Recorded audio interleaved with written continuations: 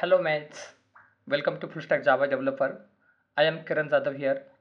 In today's session, I will teach you OOPS concept in Java. In that we are going to handle here, this is the first session on OOPS.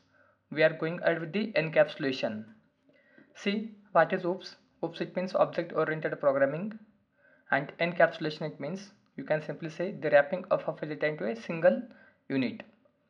Then we'll simply come up with our theory concept first, and then we'll start with the practical implementation. See, OOPS it means object oriented programming system. There are important four pillars available. Then first pillar there is available encapsulation. Then second is abstraction. Third is polymorphism. And fourth is inheritance. Then today we'll start with the encapsulation. Then what is encapsulation? Encapsulation it means the wrapping of a data into a single unit. The wrapping of a data into a single unit. That's called encapsulation. Then abstraction it means hiding internal details and showing functionality. Polymorphism it means the ability to take more than one form. And inheritance it means one class can acquire the properties of another class. One class can acquire the properties of another class. See, OOPS it means object oriented programming systems. There are four pillars in OOPS. First one is encapsulation. It means the wrapping of a data into a single unit. Second is abstraction, hiding internal details and showing a functionality. Third is polymorphism, the ability to take more than one form. And the fourth one is inheritance, one class can acquire the properties of another class. Then each day we'll go ahead with the one pillar. Then today's session we'll start with the encapsulation. See, encapsulation it means the wrapping of a data into a single unit. Then here general life example like capsule available there in medicine. Within single capsule we have available different types of medicines like red, green, yellow. And technical example you can simply say we have available POJO class in Java. POJO class in Java. POJO it means plain old Java object, and within single POJO class we have available different types of getter setters. That's called encapsulation. See, the general life example is capsule. Within single capsule different types of medicine combined together like red, green, yellow. And the technical example we have POJO class available, and within single POJO class we have available different types of getter setters. Now we'll come up with the practical approach. For that perspective I am simply come up with the Eclipse. Coming to file, new, dynamic web project, and here I am giving the application name as, you can simply consider OOPS concept. And within that application we are simply come up with the src main Java. Right click on that, new package, and the package name I am giving here, this will be com.fullstack.oops, and this is for encapsulation.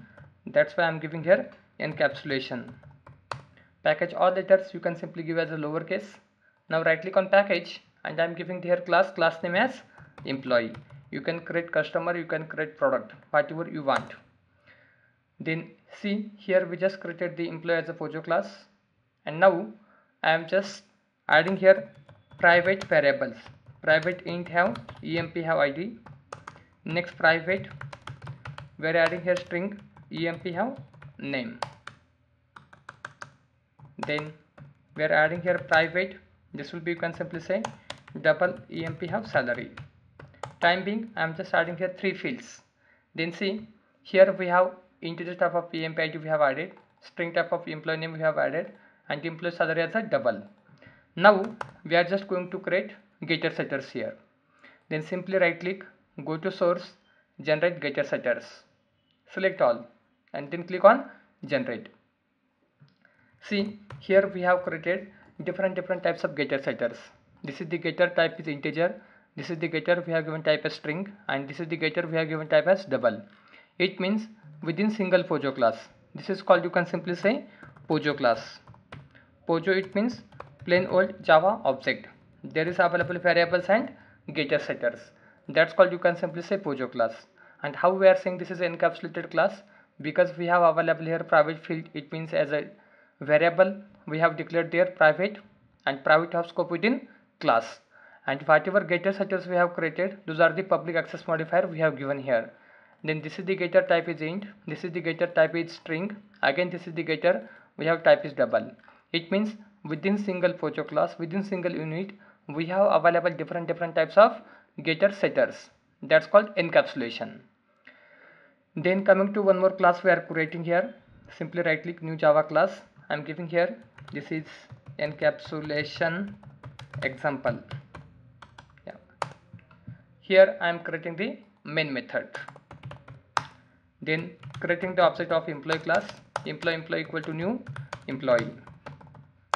See, and here we are trying to assign the value. If I am trying employee dot empid, I am not able to give the empid this variable here. Why? Because this variable we make as a private. Then here we are able to use getter setters. Why? Because those are the public.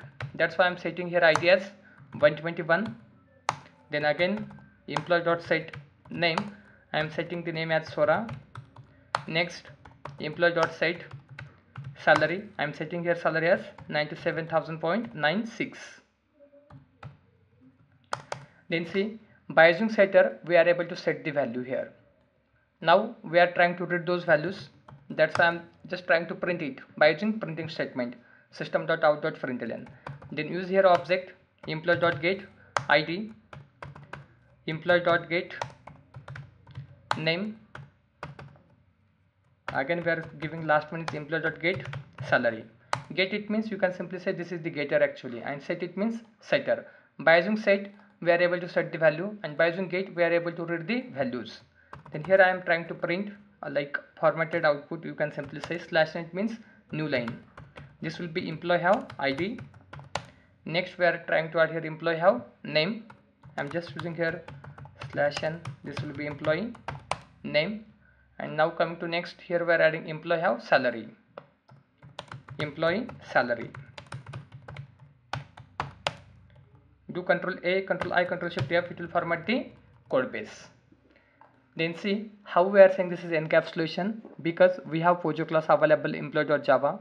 In that class the data member, it means variables, you can simply say we declared as a private, and once you are declaring with private have scope within class only, and whatever getter setters we have created, those all are the public we have given here. Then within single POJO class we have available different types of getter setters, like this is the getter, type is integer, this is the getter, type is string, again this is the getter, type is double. It means this is fully encapsulated class. Then coming to main class, main method, here we have created the object of our employee class, and once we create the object by using new keyword, then this is the object start with the lowercase, and then by using setter we have set the values, and here by using getter we are reading the values, and by using printing statement we are able to print the data on Java console. Then simply right click, go ahead with the run as Java application, then see one screen, here is it, our output, like this is the employee details like id, name and salary. Then again coming with the theory concept here, see encapsulation, it means the wrapping of a data into a single unit. The general life example, like capsule, within single capsule different types of medicine combined together, like red, green, yellow. And technical example, here we'll consider we have POJO class like customer sorry, employee, product, right? Then within that single POJO class we have available different types of getter setters. Different types, it means you can simply say those are the data types available in Java, like byte, in short, long, double float, char, boolean, right? Yes. Then this session that will be fine, we just learned here encapsulation. Then upcoming sessions we are going to cover up here abstraction, polymorphism and inheritance concept in detail with practical approach. Then feel free to, if you are facing any issues, then feel free to add your concerns, questions in comment box. And thanks for watching this video. Please do like, share, subscribe the channel to get more updates, and see you in next video.